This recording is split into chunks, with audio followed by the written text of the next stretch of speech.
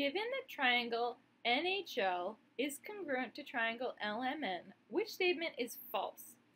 LN equals LH. LN equals LH. Well, there's nothing here that would say that that is true.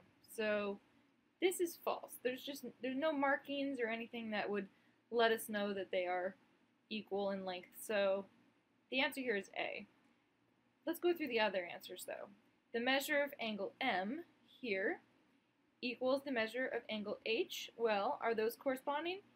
H and M are both the second letters in the titles, so yes, those are the corresponding angles and they are congruent. So that's true.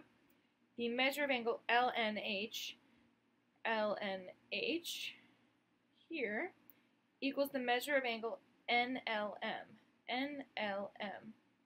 And that is true because these are the corresponding angles here. A quick way to tell is LNH would be third, first, second. So third, first, second here would be NLM.